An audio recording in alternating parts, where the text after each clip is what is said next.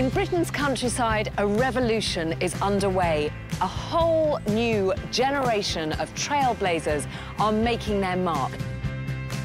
People with energy, innovation and passion who are reinventing old trades and setting up modern rural businesses.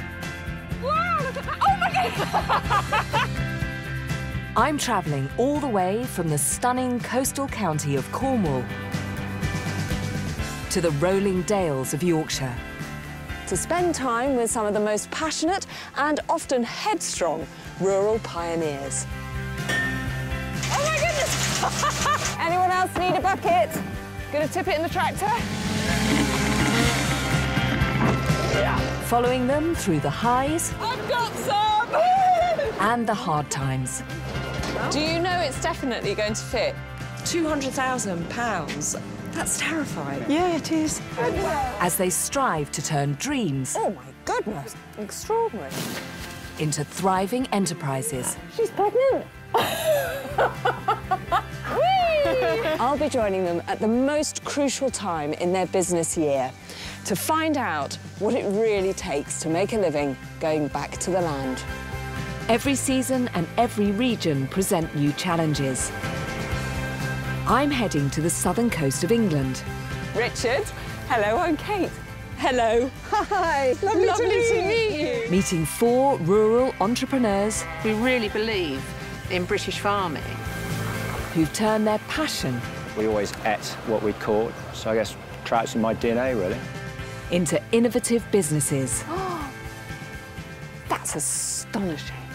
striving to turn tradition on its head I'm having awful memories of trying to thread a sewing machine. and making a living off the land.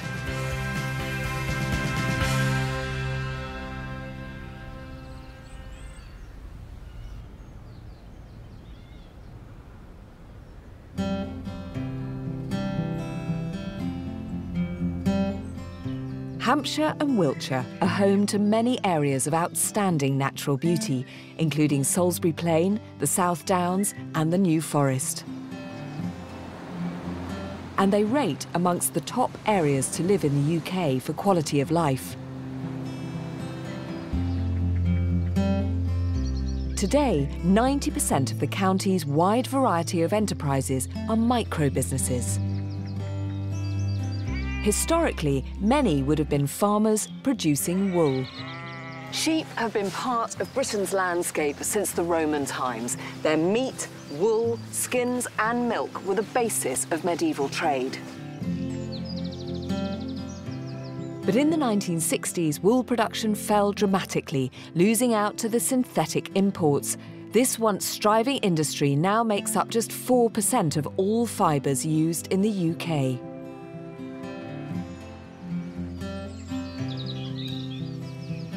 I'm outside the village of Well to meet Emma, whose innovative approach to producing wool is now at a crucial stage as she does her bit to try and put the British woolen industry back on the world map. It's November.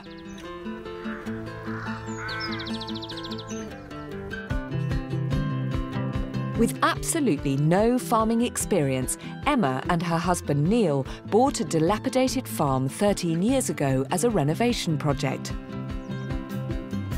Emma set out to give purpose back to the former dairy farm and invested in Gotland sheep, working with local shepherdess Susie. The more people said you can't make a business out of wool, the more I felt that I needed to prove that wrong. 9 years on, this artisan business is now producing 500 kilos of unique British yarn every year. I'll be following the fortunes of Emma and Susie as they approach their busiest time to date. So far, they've reinvested every penny back into the business, but this year they've set their sights on turning that around. Over the next few crucial months, they will discover if they can finally draw a salary. Oh, I love this site. Emma, hello. Hi. I'm Kate. Lovely to meet you. There's nothing more wonderful than watching a sheepdog work, is there? It's just amazing, isn't it? Especially when they're working so well with a handler. Yeah, yeah. You can see the real partnership. I should have brought my dog, although I'm not quite sure it would have been as beautifully controlled as this. So we've been keeping sheep now for about 13, 14 years. Yeah. Which is where I met Susie, because Susie came to help me when I had my foundling flock of 10. Right. She's had her own flock since she was about 12. Right. And been shearing since then. She's very tolerant of me being quite a beginner with the sheep.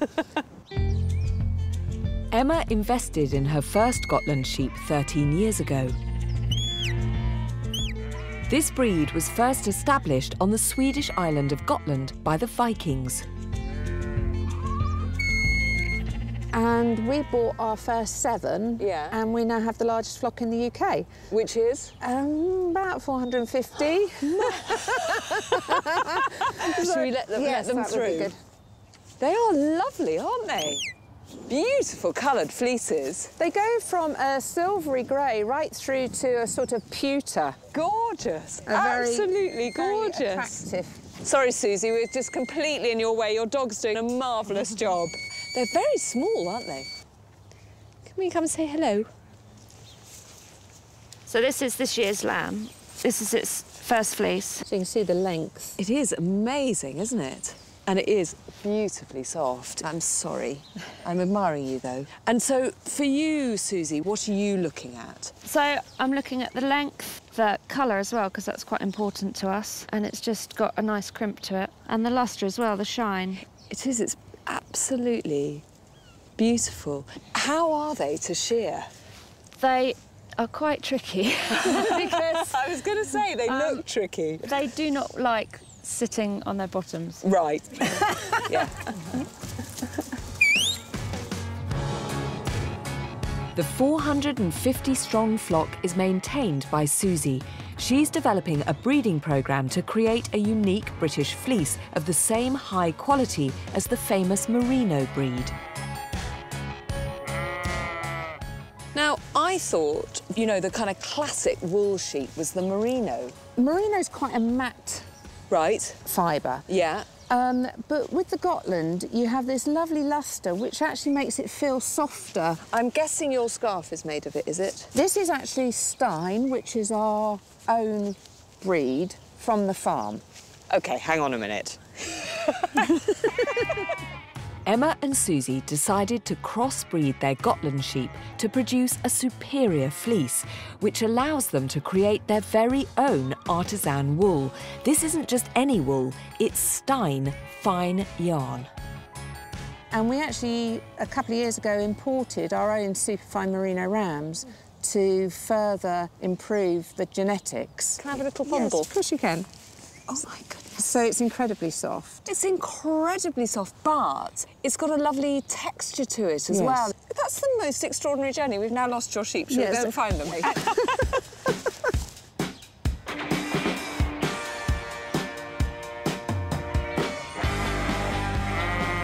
Their drive to produce the ultimate luxury wool means that their entire management system is geared towards wool production. The sheep are moved regularly around the 310-acre farm to protect their fleece from a build-up of mud. Do you think this kind of collaboration between business brain and expertise in animal management is a potential future model? Meaning that farms like this have a really sustainable future? No matter how hard I worked within this industry, I wouldn't be able to afford a farm myself. But this gives me the freedom to work a flock as if it is my own. And it's just so refreshing to have somebody who's coming into it with a completely different outlook and is open to trying different things. It's worked because we're both passionate about doing something with the wool and with the fleece, but also this common desire we have to always be better. You've talked a lot about this wool. I've fondled your scarf, but I would actually like to see the product itself. Is that possible? Yes, of course. Let's go back to the barn. Might there be a kettle? Oh, as there well? will be. Rearing and breeding the sheep is only the start of the process.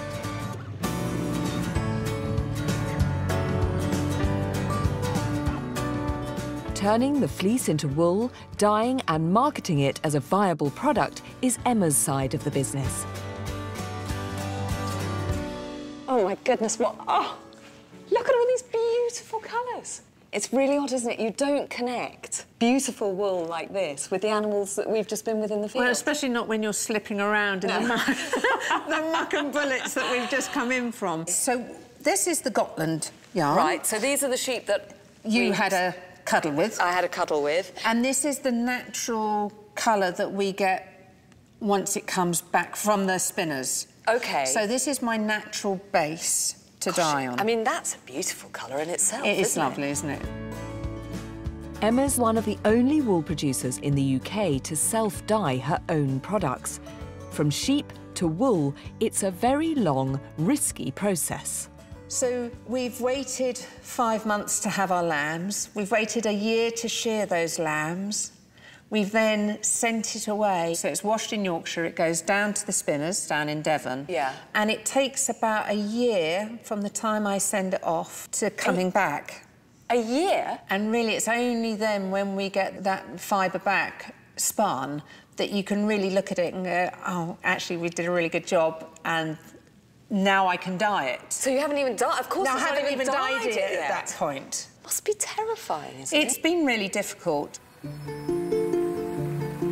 And to add to the pressure, Emma recently invested £15,000 on machinery to help speed up the next stage of production and increase the quantity of yarn they can process. So we're going to pull this forward, and This looks like an instrument of torture. it can be if it gets knotted. So if you... Do I drape it over there? Yes, and just try and get it round. And push it back so it clicks. OK. Now, we're going to come up and over here. Under, That's it. like that, yeah. And down.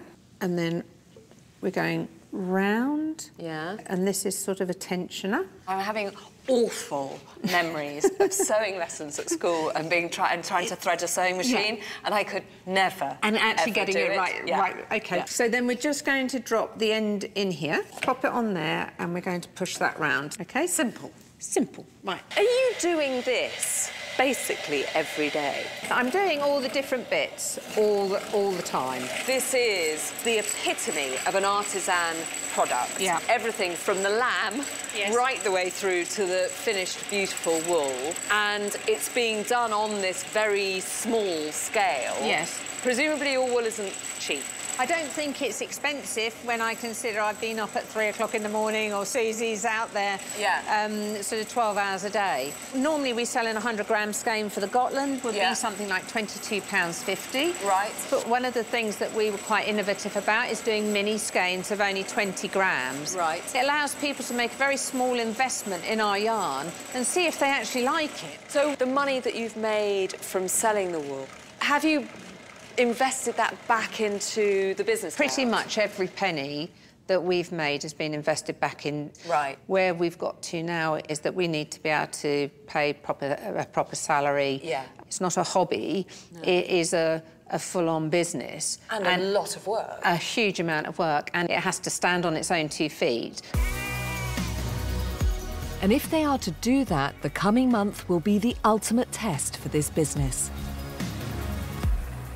What an absolutely fascinating business, and what I love about it is that it shows how productive a partnership can be between somebody who really knows farming and somebody who's come in with no preconceptions, not constrained by the way things are done, and together they have created something completely unique and totally British. But what I'm really looking forward to is actually seeing the kind of next stage of production, the crucial stage, the shearing. How do you know whether this year's fleeces are going to mean that they have a successful year a year hence from now, because that's how long they have to wait to know whether the wool's good enough to sell? It's incredibly nerve-wracking, but it's incredibly exciting too.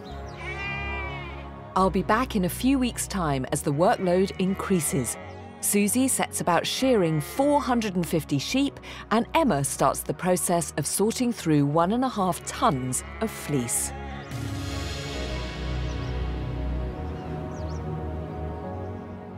The 220 square miles of the New Forest is a stronghold for around 2,700 species of fungi, essential to its ecosystem.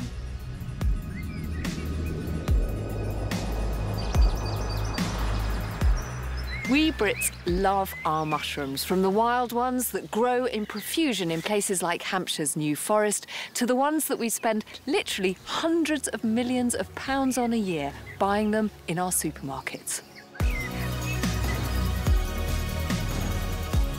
As a nation, we spent over £365 million on mushrooms last year, making them Britain's third most popular veg item in our shopping basket.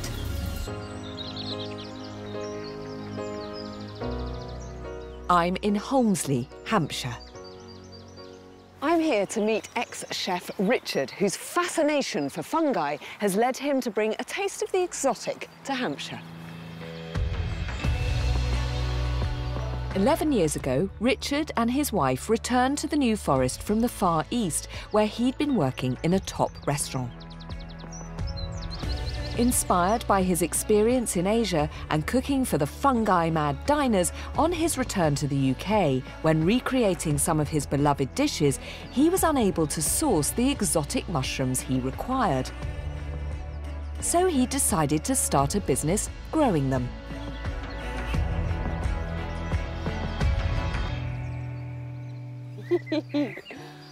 Richard.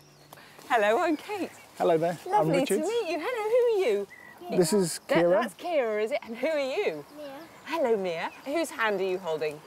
Mummy. Hello, Mummy. This is Helen. Lovely to meet you all. You're having a lovely morning. Yeah. Are you? What a fantastic place to have on your doorstep. Wonderful. Isn't it? Are you a Hampshire boy born and bred? Yes, I am. Yes. Right. I had my own restaurant for 9 years. Right. And then I moved to the Far East. Wow. And spent 7 years in the Shangri-La in Kuala Lumpur. So right at the top of your game then, actually. Yes, but my children were born and it was time to put it on the back burner and start something else. Did you at that stage have any sense of what you might do to support your family? Not when I originally came back, no. Richard, that's quite scary. Yes. Richard now grows 12 different varieties of exotic mushrooms, producing up to 1,000 kilos a month. And selling them locally to restaurants, hotels and to a big wholesaler in London. You know, you can go into any supermarket and buy mushrooms. So what made you think there could be an opening in the market that hadn't been filled? Just wanted to do something different. Yeah. We used mushrooms in many, many dishes in Asia. Right. And it was an opportunity to do more varieties, something a little bit more exotic. Presumably, you had to learn how to do this. Had you ever grown mushrooms before? No, I did a lot of research. I spent many hours researching information online about mushroom growing. Yeah. We seem to have lost your children. Should we go and find them? Are they there? By chance, a local farmer had space lying dormant, so Richard seized the opportunity and began the scientific process of growing standard mushrooms. Thank you very much for letting me come and play with you in the woods this morning. It was very good fun. Thanks, Richard, very much. So are you going to drop these guys off? Yes, we drop the kids off and I'll meet you at the barn. Lovely. All right, then. You're going to splash in that puddle before we go?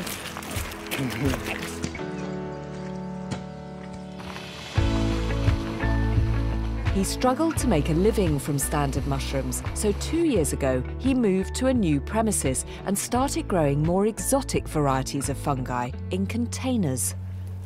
Now, you see, this is not what you expect for a mushroom farm. No. It's in here, is it? In here, yes. Ah, now, shipping containers. Go on, then. I love this. Oh, my goodness. Look at this. Oh, gosh, there's something almost futuristic about it, isn't there? In this one container, what would your output be? This one container will produce 1/2 ton of mushrooms per month. That's astonishing. And aren't they beautiful?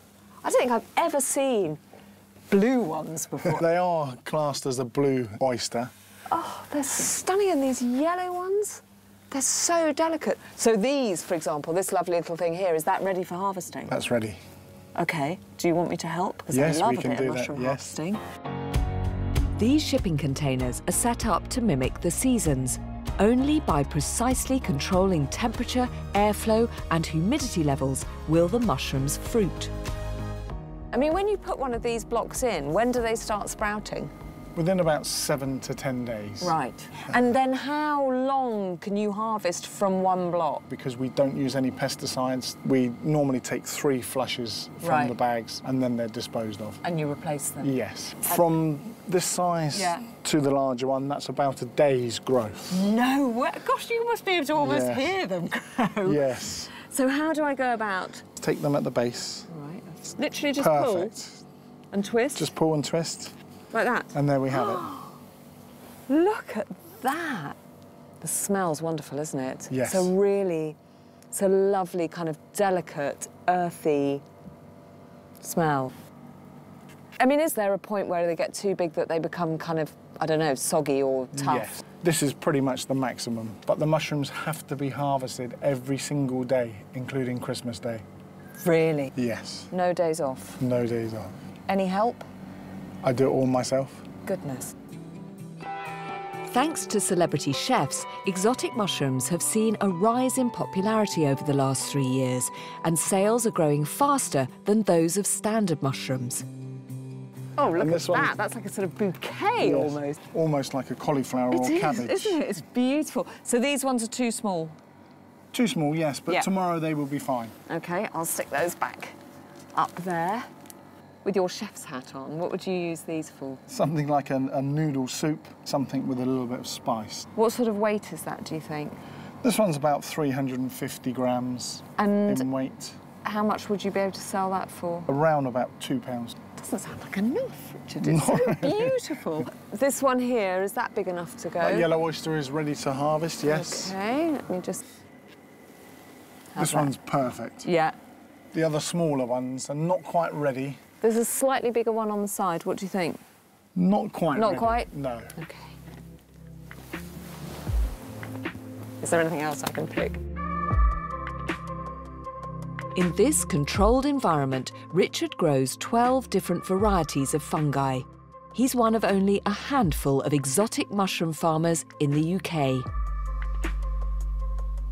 Oh, look in here. Another treasure trove. Wow. Richard also imports some different varieties of mushrooms each week. Look at that. But he's hoping to be able to grow them himself in the next few years. This one's the golden enoki. Yeah. The winter chanterelle. Yeah. They're wild at this time of the year. Right. Hen of the woods, very rich flavoured mushroom. Yeah. We have king oyster or iringi, good meaty mushroom. And then we have enoki. This one in particular is very difficult to grow. And with interest in his mushrooms continually growing, he plans to invest in a third container. Can I get you just to reignite your chef skills again? Yes. And could I have a little taste? We can certainly do that, but the weather outside is not particularly good. No, so we can picnic on the floor of the barn. Fine. Perfect. Right then, have you got a cooker? We do. The stove. Yep. Frying pan. Big slab of butter. That looks promising. Big, has to be butter. So no healthy oils or anything? Unfortunately, not for this recipe. There's nothing unfortunate about it, Richard.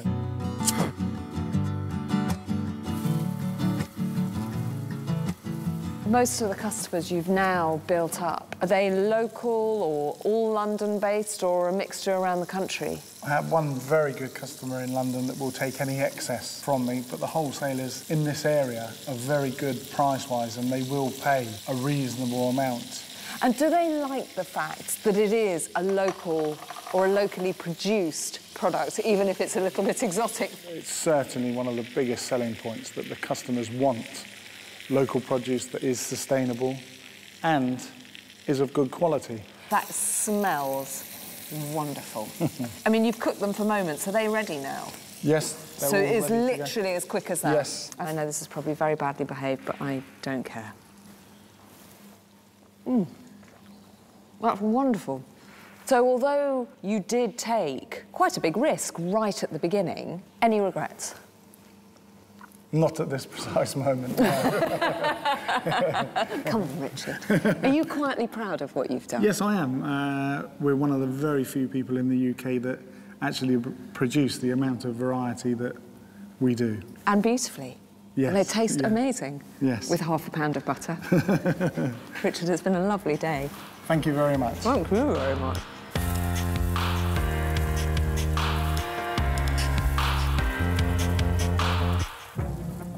You've got to admire Richard. You know, he gave up the security of employment so that he could spend more time with his family and set up on his own, doing a business about which he knew kind of nothing. Through sheer graft and determination, has built up a really good, solid business. You know, it just goes to prove if you're determined enough and gutsy enough, you can make it work.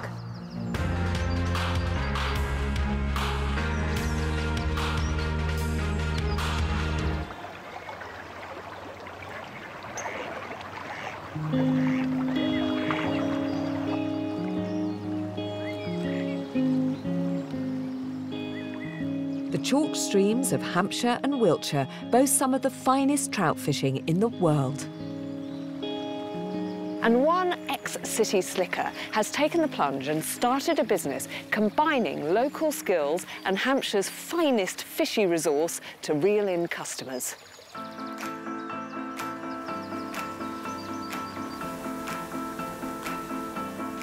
I started fishing at a very early age. We always ate what we caught, so I guess trout's in my DNA, really. In Salisbury, former equity broker Charlie turned his childhood passion for fishing into an innovative business. My name's Charlie, and I'm the founder of Charlie's Trout. We produce hot and cold smoked trout to order. Ethos Company is to produce the freshest, most delicious and most beautifully presented product that we can. Just 2 years on, he turns over almost £100,000 a year, selling his trout fillets and pâtés online and to local gastropubs and farm shops. The more people that taste the product, the more converts there are. And I think, ultimately the word is getting out there that salmon has got a rival, and a very serious rival. He's built his enterprising business by sourcing the finest fish farm and skilled smoker to help him craft his product, which in turn generates revenue for all of them. I'm very lucky to work with people that are passionate about the product that they produce. Charlie's fish are farmed on the gravel beds of the River Avon. There are 210 chalk streams in the world. 85% of them are in England. It's mineral-rich, highly oxygenated, chalk stream water, so it's a perfect environment for breeding fish. Morning, Jim. How are you? Morning, Charlie. How are you? Yeah, good, not bad. So these are the ones? Yeah, these have all been hand-selected for you and put in this pond for harvest today. Charlie sources 150 kilos of fish a week from Trafalgar Fisheries. They've been farming these waters for 40 years and are the largest land fish farm in England. The daily catch is headed up by General Manager Jim. Charlie came to me about 12 months ago, and Charlie's passion towards what he's doing was something I really wanted to get involved with. What weight are these, Jim? These are 2 to 2.2 kilo fish. Yeah. So these will be harvesting very shortly. Unlike wild and sea-caught fish, this whole operation is totally sustainable, and that is key in this day and age. Yeah, cracking. They've come on well, haven't they? Yeah, really good. Brilliant. Yeah, very happy with those. Yeah. The real benefits of farming on the Hampshire Avon is the water quality is superior. The fish are almost fighting against the flow, which produces a fantastic flesh content. It takes 24 months to get those fish from egg to 2.5 kilos. So I'm now talking to Jim about what I think I'm going to need Christmas 2020. Once harvested, Charlie takes his hand-picked stock for his weekly orders to a traditional smokehouse. He's teamed up with John, who is still using age-old methods to cure and smoke the fish. I work very closely with John for quite some time now. I love the fact that he oversees every step of the process, so I've never used anyone else or considered using anyone else. These fish will be salted for 7 hours, and after the 7 hours, they'll then be loaded into the smoker. The most important thing to Charlie is the quality of the product that we're producing for him. Everything's done by hand here. Fish are filleted by hand, they're boned by hand, they're sliced by hand. So it's really my years of experience that's adding to the quality of the product at the end.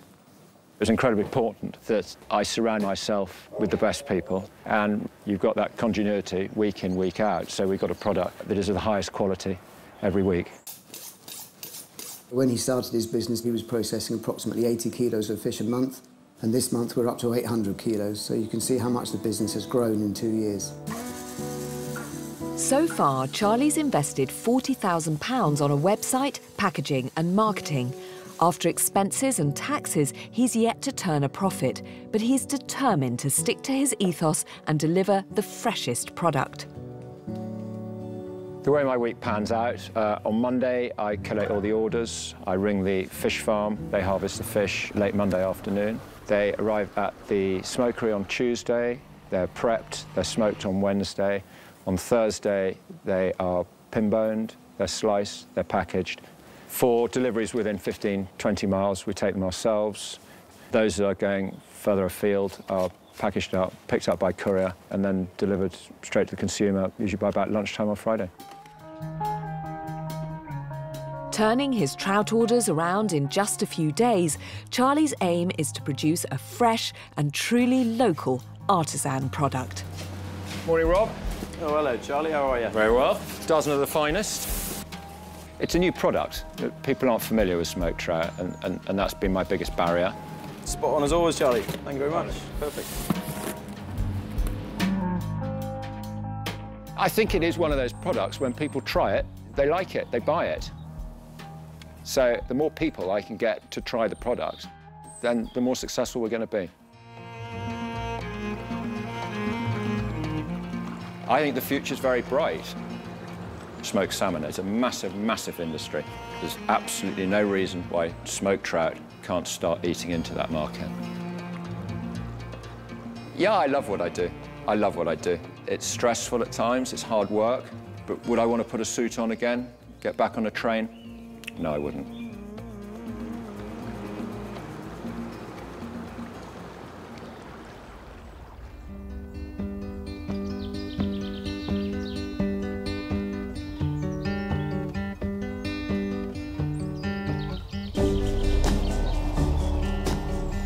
I'm heading back to see artisan wool producers Emma and Susie, who together are building a business producing high-quality British yarn.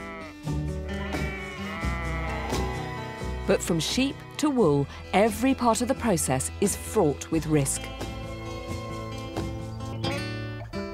It's shearing day today at Little Grey Sheep, and I am imagining that both Susie and Emma are a little bit nervous this morning, because this is the day that they'll find out whether the fleece that they've been waiting for almost a year is going to be good enough to replenish the stocks of their unique wool. Today is one of their most crucial days. Morning!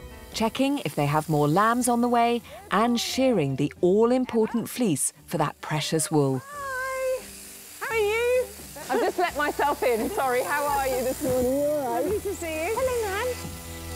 Susie shears 15 sheep an hour, and this year she'll be shearing over 450.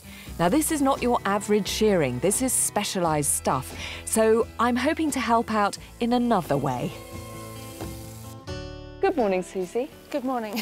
Do you do any of this shearing? No. It looks so easy. Yeah.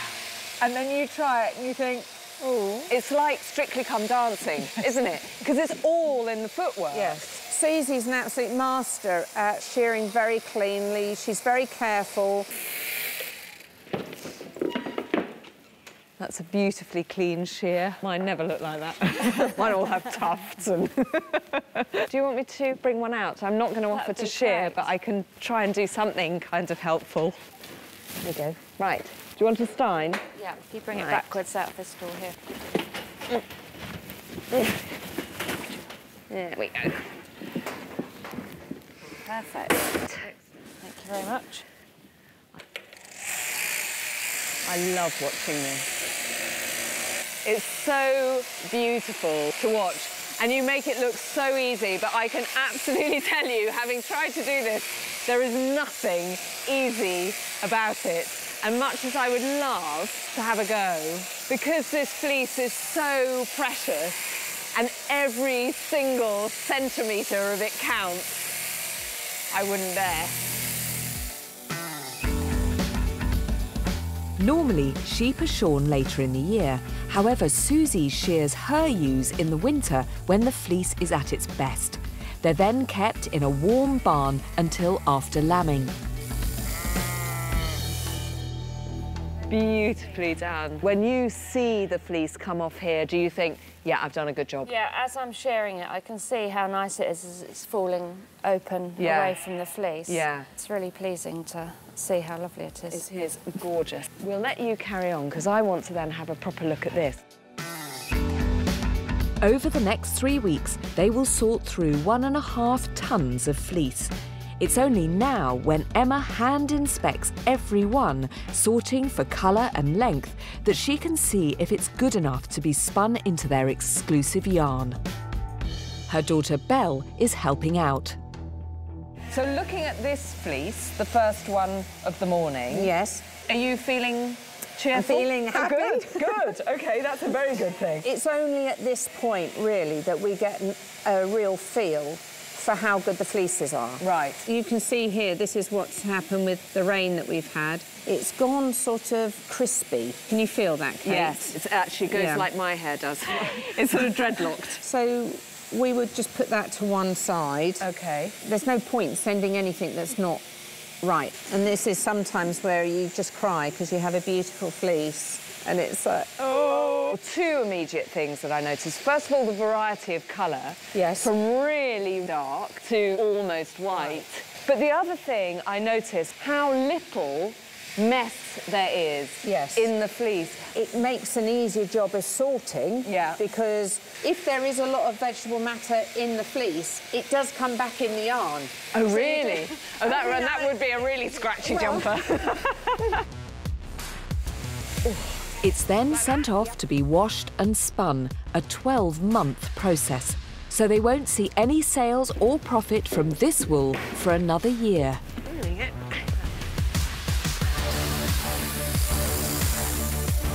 Susie's expertise is key to their success.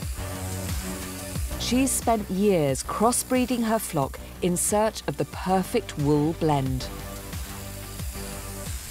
There's a palpable feeling of relief in the shed because it seems like Susie's careful management of the sheep has resulted in some really lovely fleeces, and I think Emma's quietly very pleased with what she's seeing. But what's extraordinary, there are two things really that strike me here. The amount of care and attention that goes into the fleeces once they've been shorn. But also the lovely thing for me is to see a fleece being valued for what it is, a true and wonderful commodity, and that really is a rarity. Come on, Nan.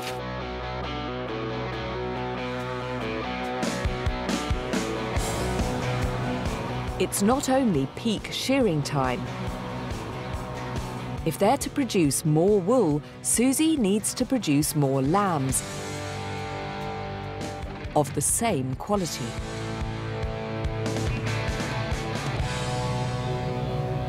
We bought a new ram this year, and we took a bit of a punt because he had a really low sperm count, so this will be my first chance to know if he's got the girls in lamb. So if he hasn't got them pregnant, then obviously it's going to be a whole year and we'll be down on our lambing numbers this year as well. And down then on your fleece production as well? For the following year, yes. OK, so it's really important. Really important. 90 days ago, Susie put her ram in with the ewes. To keep flock levels up, she's hoping that all of them will be pregnant. Stay there. Good boy, Joe. Right, ladies. I'll just grab my scanner. So when are they due? So they're due the early part of April. Right. If I can give you that. Yep. I'm going to capture you. OK. And then I'll get you to scan it. So if I put some gel on your... Yep. OK. Yeah, so she's empty. Yeah. So we'll try another one. OK. Here you go. A bit more onto the stomach. That's not that easy with these woolly ones, is it? It's not. So what we're looking at, the black is the fluid, then she's got another one down here. So twins. And is that usual for this breed? Yeah. So there's a really good shot of the lamb there. Only to your eyes. Yes. Oh, well, that's great So that's news. really good news. That's really good us. news. Here you go. OK. So she's in lamb as well. Yeah, there we are, Yeah. So she's twins as well. Yay! Brilliant. So low sperm count, obviously. Done the job. Yeah. Well done, Very girls. Well, happy. now you need to look after yourselves now. Brilliant news. I'm delighted for you. Thank you well so much. done. Well done, girls. It's time to deliver the all-important results to Emma. We have news. Oh, how'd it go? Well, so the very first one we scanned, empty. Oh, no. And then twins. Oh, fantastic. Twins. Oh, that's brilliant news. Brilliant. Yeah. How have you been going along? Yeah, not too bad. We've got quite a bit done. When will this all get sent off? We hope to get our fleece away to be washed early February. Gosh, so that is quite soon. So sort of Yes. last year's shearing Yes. effectively is coming back imminently, Yes, is it? in the next couple of weeks. Wow. So it's not really until we open the box that we can actually look at it and go, have we actually, you know, picked the right fleeces to make a really nice base? Can I come back for that nervous moment? If I promise to make the tea? Yes. Try and get some sleep before then. It doesn't sound like you're going to get an awful lot. There's something incredibly appealing about the very basis of Emma and Susie's business. But the reality of it, and that's the thing that I've really uncovered today, is that they pile on layer after layer of risk, because at every stage something can go wrong. A ram cannot perform, so they can't have enough lambs. The fleeces can get ruined by the weather. They don't have enough fleece. And even when the yarn comes back, there's no guarantee that that's going to be exactly right. So although I totally salute them for running a business in this way, my goodness, it's not for the faint-hearted. I'll be back in 4 weeks' time to find out if last year's wool has been turned into yarn that meets their exacting standards.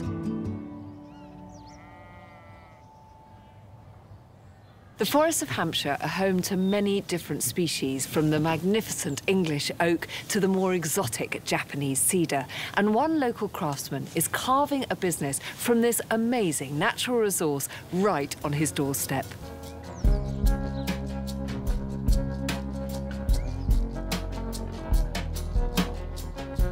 For me, wood just seems the most practical, the most versatile and enjoyable material to work with. We've used it for thousands of years, and for me it just feels so natural to use it. I can't really think of anything else that I'd rather work with. My name's Oliver Spendley. I'm a furniture maker and my workshop's based in the New Forest. I specialise in live edge dining tables and kitchen island blocks, which is my take on a traditional kitchen island cross butcher's block. I've enjoyed working with wood for as long as I can remember. I've naturally just been creative, and that was something that I knew that I was definitely going to do, was create for a living, I suppose.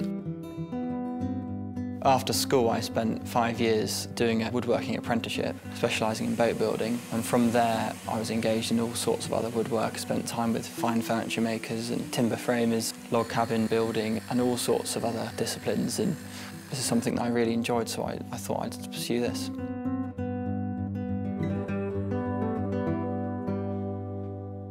I think what's special about what I do is that I only use windfall trees that come down in a storm. That's something that I am extremely passionate about. The main hurdle really was to accessing the timber, and it still is. There's not an abundance of trees that naturally fall down. But as that's so important to me, that's something that I'll always keep as the premise of my work, really. The ethos of what I do is to use our native hardwoods in a way to really show off the natural features and shape of that original tree. The original contours and lines and cracks and splits, and to use it in its natural form is the best way for me to really showcase it, I think, do it justice.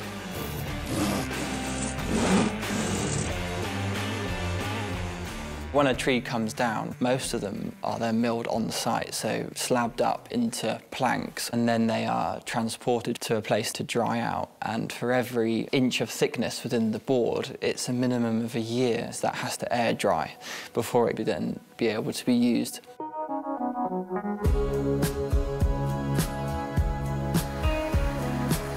At the point where the timber is dry enough to be worked on, as it comes into the workshop, I'll put it through the planer which surfaces the timber.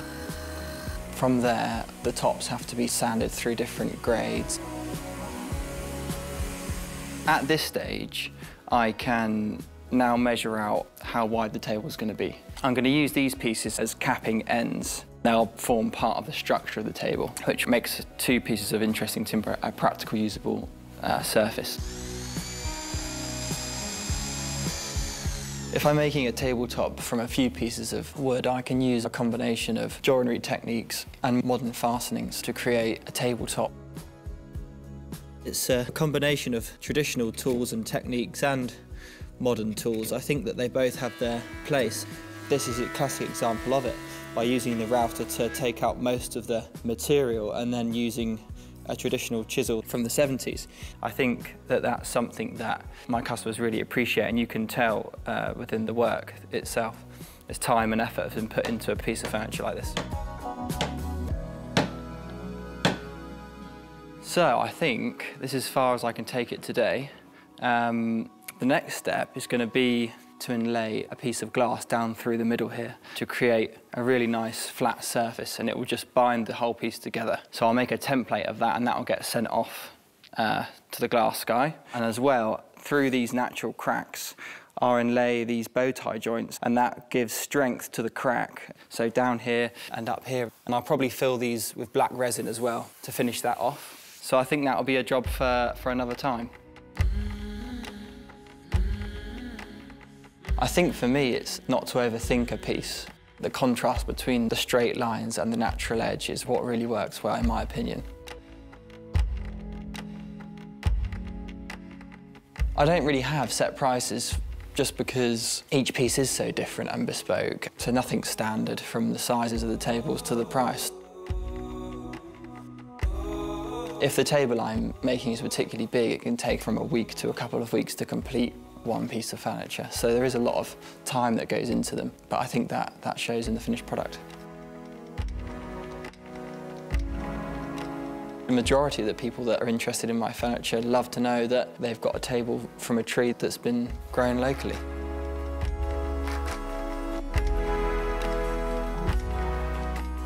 I think that in the right environment, the furniture that I make could last for as long as the tree had grown for, or surpass it. So that's quite an interesting thought.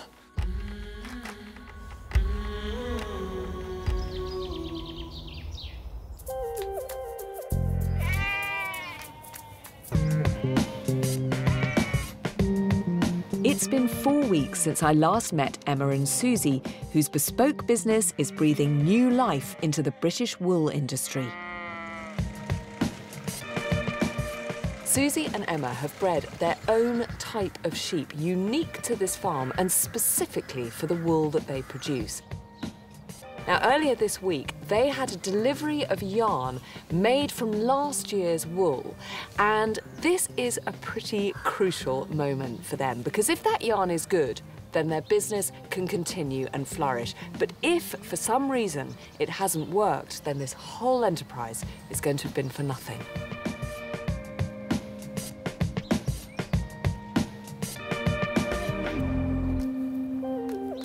Good morning. There you are. Hello. Morning. How are you? Really good, thank you. Lovely to see you. Oh, well, now, the good thing is, you're both looking quite cheerful. Last year's fleece was sent off to be washed and spun. This is the first time they'll see the finished product. Come on, Emma. If this batch is not up to scratch, they'll have lost £4,000 and all hope of profit for this year. Oh, my God. Is this always quite a nerve-wracking moment? It is, really. Am I allowed to have a little, yes, of course. little feel? Have a squidge. Oh, it's beautiful. I mean, it feels so soft. This is great because the colour is just... That's exactly what you wanted. OK. Yeah. If the wool hasn't been right, for whatever reason, you can't sort of send it back and start again. I mean, you've got... No, that's it, isn't it? Yeah. That is actually terrifying. Yes. I am getting better, and you'll be pleased to know. But it must be really interesting for you as well, Susie, to absolutely understand what your management has done to produce that yarn. Yeah, it's really important that I see the final product because otherwise I'm doing it blind, if you like. Yes. And then also for the breeding of the sheep as well. What happens to it now? I need to wind this off into hanks. Yeah. And then we need to soak it. Right. So that's a job for the next couple of days. Yes. I have got some already soaking of our Stein that I've been working on. Oh, have you? So I can see a bit of the dyeing. Well, I've set it up for you to help me, actually. Okay, so... I should learn by now, shouldn't I? There's no just looking. Yeah. All right. So we can go and do that if you like. I'd love to. Right. All right. Susie, we'll see you in a bit later. All right. OK, thanks. To add the finishing touch to this unique product, Emma has crafted a bespoke colour palette that she uses to hand dye all the yarn herself. Really, the way I dye is a lot of my variegated yarns are just painted. So it's a little bit like, go for it. So dip into a colour. Yeah. And then we're going to start painting. Literally, like that? Yeah. Just anywhere? Anywhere. Oh, look at that colour. That's lovely. And you mix it up like that? It's slightly different if it's a solid colour, because obviously you need to do the solid colours for people to be able to do a jersey, for example. Do you do this with every single bit of yarn that you produce? Right from the beginning, we started doing this. And I think that's where we've got the reputation for our colour. Yeah. Because people really love our colour palette. It's incredibly labour-intensive. It's phenomenally labour-intensive, but, you know, it's putting the care into the final product that's gone in all the way along the line. If you're doing it like this, every skein is going to be different? Yes, you can use the same colours, but each time it's a different effect, but that's part of the beauty of it. You get these little pops of colour as you knit, and obviously it's very individual and unique. Yeah.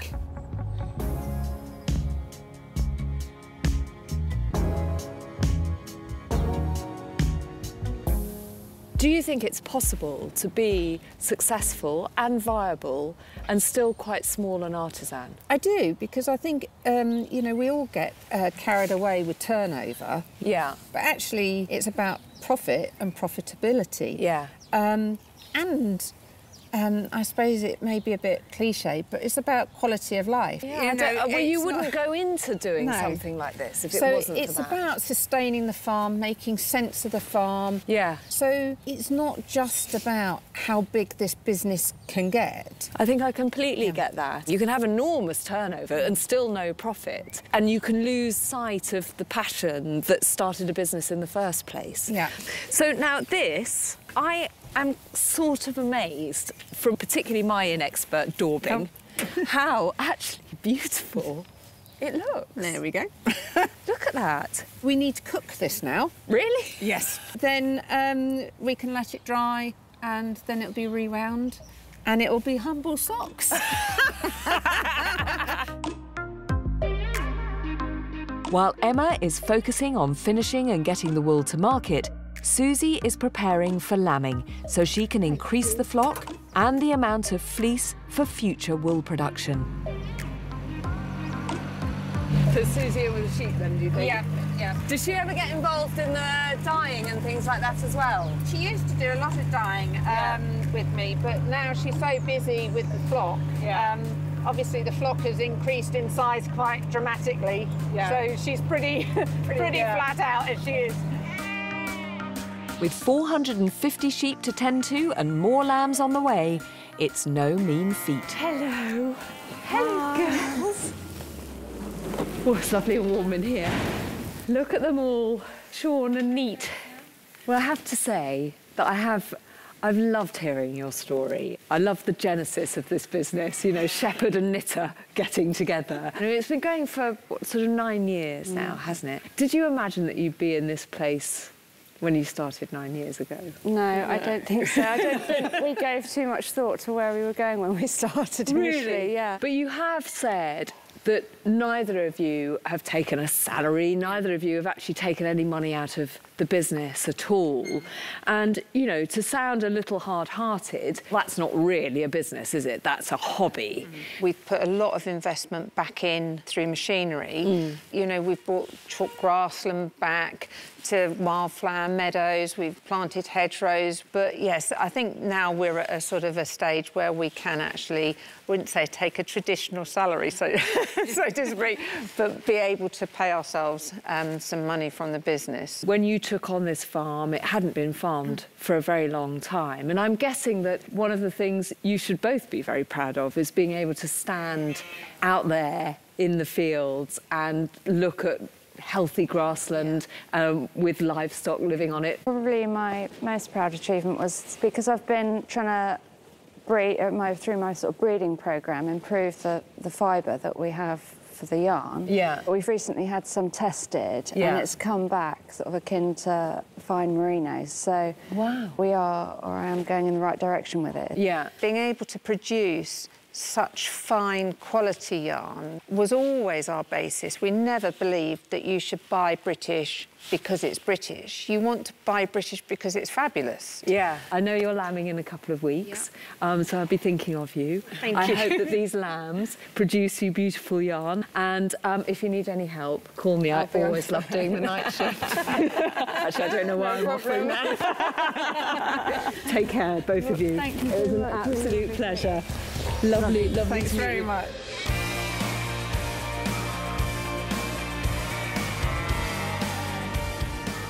What's become obvious during my time with Emma and Susie is that no one with hard-nosed commercial ambitions would ever have set up a business like theirs. Theirs is an enterprise based on curiosity, on let's have a go and see, and on passion.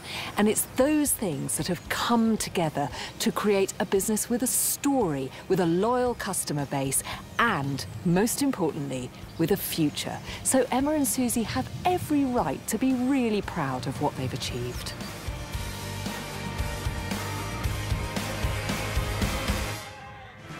Next time, I'll be in the 3 counties of Herefordshire, Worcestershire and Gloucestershire, following more brave businesses battling to harness nature. 5 months of work could all be wasted. Potentially, yes.